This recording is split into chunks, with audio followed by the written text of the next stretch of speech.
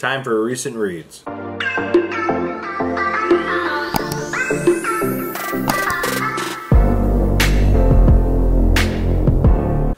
guys, welcome back to my channel. I'm Zach with Zacks Books, and today I'm doing a recent reads video for you. So far in October, we are about halfway through. I have completed 3 books, only 3, but they are all pretty big. And they're all Stephen King books, because I am trying to push myself to finish the King catalog by the end of the year, which I am now down to 5 books, 4 collections, and Lissy's Story. Lissy's Story is the last novel I have to read, so we'll see how that goes. We'll have these 3 linked down below. Also down below is the Bookstagram podcasts. Check out the podcast. Danielle's channel will also be down there, and all that fun stuff. So don't forget to like, comment, subscribe, and let's get into the books. Alright, so first of all, I have Little Maverick off to the side here, so if you hear squeals or whimpering or crying, that was Bailey if you heard that. He is going to be right next to me, so if you hear any crying or any conundrum, it's going to be him, unless it's Bailey, which that just happened. So, the first book I read in October, I think I started this in October. Regardless, it happened in October, and that is Black House by Stephen King and Peter Straub.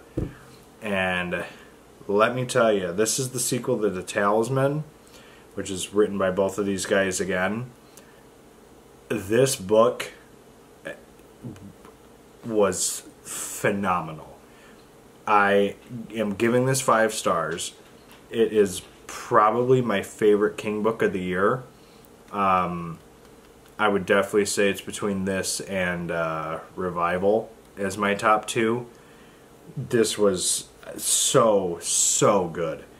So in this, we're following Jack Sawyer as an older, he's like 20 or something, like, or 20 years later from The Talisman. He's like a retired detective, but he's only 35, so people are like, you know, why are you retired? There's these disappearances going on with children, and it's in Wisconsin, which is a bit of an odd setting for Stephen King. But it is such a good book. There's a scene in this book that is going to live with me because of how gruesome it is, and it's when 4 gentlemen try and attempt to go into Black House. So one of the fathers is in like this biker gang or something like that, and he, like, basically Jack and him are like, you know, kind of, they're on the same page with stuff. Obviously he's a little bit more obsessed with trying to find this killer. The fisherman killer, I think, is what he's referenced to as. But he is more like wanting to get his son back, obviously. And so what happens is Jack is like, go find the house, but wait for me, I have to go do something else. They get to the house, and the guy's like, I'm not waiting for him, let's go in there. And as they're going to, like, go up the drive of the house, pretty much they get ambushed by these weird supernatural things. So the like Black House is like one of the doors to like the other side. Major Dark Tower references in this book, major, and it is great. The ending of this book leads into the 3rd one, or leads in, so I might have some spoilers here, so no, I'm gonna leave it spoiler free. But if you want to message me on Instagram if you want to know, or if you want me to do this on a podcast where I do talk about spoilers, because I think the plan I originally had was to do this with The Talisman and kind of do like a podcast episode with that, give my thoughts on the first 2 books and a potential 3rd book. So I will talk about, yeah, I won't spoil anything in this, but yes, in short, this has probably been like 5 minutes. This is probably the book of, not the book of the year. There is a book that is better than this in my opinion. This is definitely the King book of the year. It is so good. Very good. Kept me intrigued with the story the entire time. And very dark things happen in this. So, there you have Black House by Stephen King and Peter Straub. Alright, the next book up, I think, is another kind of sleeper book for me. Ha, play on words because of the title of the book. It's a book that, just like with Dreamcatcher, almost everybody hates the book, but for some reason I kind of enjoyed this book, and that's Sleeping Beauties by Stephen King and Owen King. So this book, it's a chonky monkey. So this book, we're following this town where all the women, well, it's an entire like phenomenon in the world. All the women, if you go to sleep, this like white webbing goes over your face, you get cocooned, and if all the men, like if the men wake them up, like they rip the cocooning off, the women go crazy and like commit crimes. Like early on in the book, this woman like literally murders her son and then just goes back to sleep with the cocoon over her head. Like messed up crap happens. Now I'm gonna settle on 4 stars with this book. So not quite as good as Dreamcatcher in my opinion, but this book was, so the way how I went into this book, it kind of starts off like kind of like a thriller. There's like a murder that takes place and this woman is like the person who did it. And yes, I will admit and agree, the narrator for this book kind of was dull, but other than that, the way how I kind of started perceiving this book is there's this woman who, I think her name is Ellie. I think Eve Black. So Eve Black is this woman who has these supernatural abilities, in a sense. And she's like the person who, like, when the disease or outbreak came, she came. So, in my opinion, that kind of is similar to The Stand with Randall Flagg and Captain Trips. Like, that whole disease happened, knocked out a large population of the United States, and I'm sure even probably the world. Although I think it was mainly the United States that got, like, affected. I don't remember if anything happened, like, across the country or across the world or whatever. But to me, Eve Black kind of just seems like a female version of Randall Flagg. And that's a very, very strong take, and that's a definitely big stretch. I know a lot of people are going to heavily disagree. A lot of people are definitely going to bash me for actually kind of enjoying this book. But I really didn't have that many other problems. Yeah, I will also admit, like, there were a lot of people in this book. And yes, I will also agree that some of them, their characters really didn't, like, go anywhere. Didn't really do much. But the ones that did, really did well. I know the dad... so the other thing with this book is it's basically like sexism. Like, literally, men versus women is kind of like what this book is depicting. Like, men are slobs, men are, like, not good people, they treat women poorly, and, like, it's depicted a lot in this book, which is fine. It's, you know, I didn't really mind it all that much.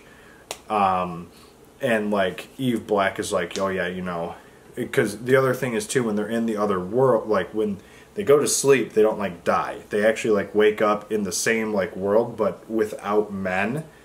And so, like, the women start building this, like, utopia. Time ages differently there. Like, a woman gets is pregnant, has a boy, and then, like, within the span of, like, 3 days in the real world, she, like, has the baby, like, that fast. It's definitely a book that I think is one of the more controversial ones. I haven't really heard a lot of people really enjoy this book, so I feel like I'm one of the first people to actually say it's actually pretty decent.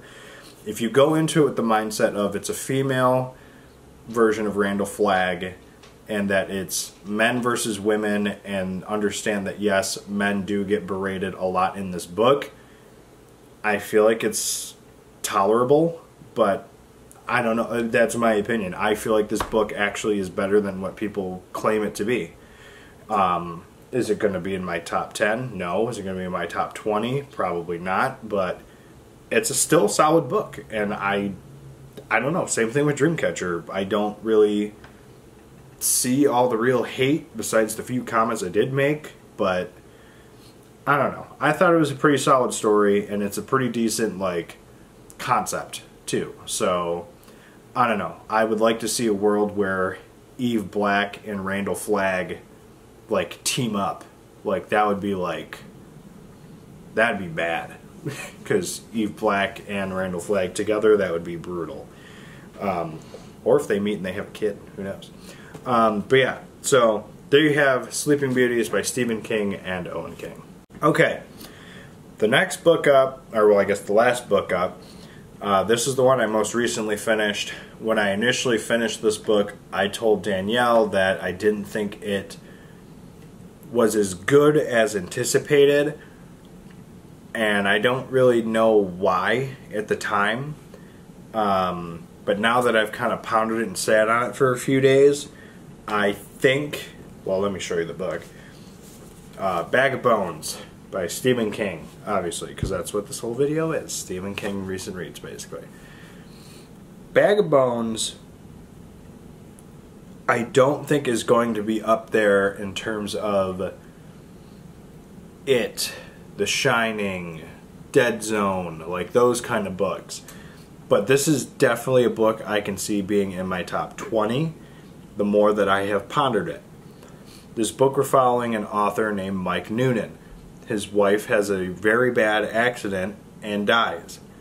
Come to find out, she was pregnant. Now, I think it was like a couple weeks pregnant or something like that. This is very early on in the book, so I'm not like ruining anything.